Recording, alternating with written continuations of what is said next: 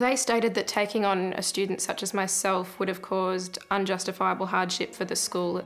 They couldn't justify having to put in a very excessive amount of money towards building ramps, widening doorways, training their teachers, hiring more staff to look after me, and that they just could not justify doing that for what they thought would be only one student.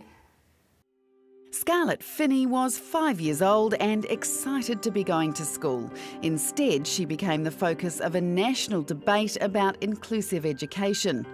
Scarlett wanted to go here to Hills Grammar. She called it the school in the bush. Her parents were astounded the application was turned down. And just all of a sudden it just hit me that this is the sort of obstacles, that this is what her life is possibly going to face. The thought of going to school was definitely the most exciting thought that I'd ever had. And then he just said, we just don't feel that we can cater for Scarlett's disability, and we just don't think that we're going to be the right fit for her. And I said, but, you know, she hasn't even gone, the principal hasn't even met her, and, you know, probably I speak too quickly because I think I was just in shock for a moment. They lodged a complaint with the Human Rights Commission and went through conciliation. I was very passionate from the start that I wanted to definitely express that what they had done was not okay with me, and that I wanted to stop them or any other school from being able to prevent any other child from being able to go to the school of theirs and their parents' choice for any reason.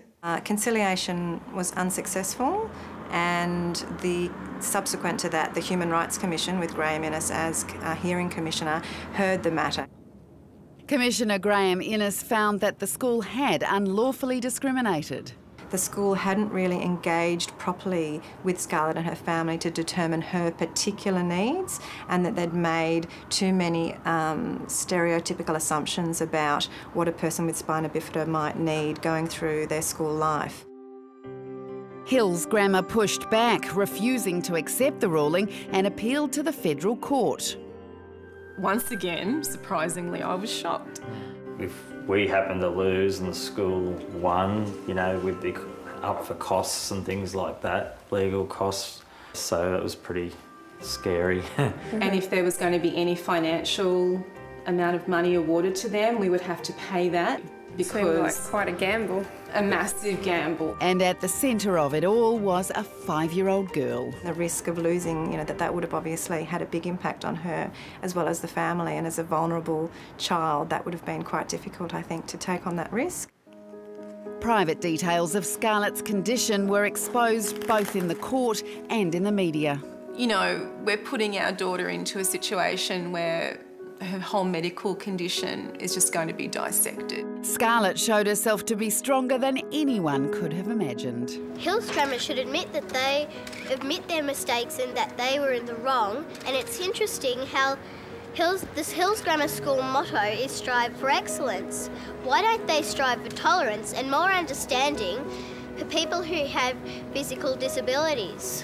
The Hills Grammar School should be hanging their heads in shame as far as I'm concerned. They weren't just going up to the federal court arguing 2 or 3 points. They were going with like 14 points, and if they'd been successful on one, they could have won the whole thing.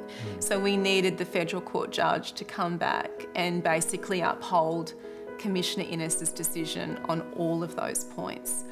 And he did. The federal court judge ruled that Commissioner Innes got it right. This week in the federal court, she trounced the school, which refused to accept her as a student because she has spina bifida. Scarlett, what would you like to say? It makes me very happy that Commissioner Innes's decision still stands and has not been overturned. It's really important to me that everyone gets to be fully integrated, because honestly that is how you do learn. You learn from your peers as much as you do from your educators. Scarlett's made a lasting difference. Hills Grammar now leads the way, embracing children with disabilities like Julie Carlton, who has spina bifida. My school is really good at making me feel included, and the teachers are amazing. They don't treat me any different. If I do need that extra help, they do give it to me.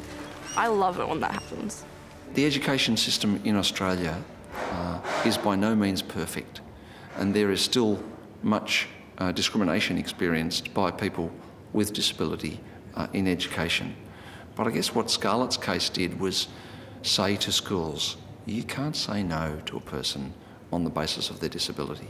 And so it was the starting point for the education standards that have been developed under the Disability Discrimination Act, which set out some of the principles on which people with a disability should be able to participate in the education system. I'd do it 100 times again if it meant that it only helped one student.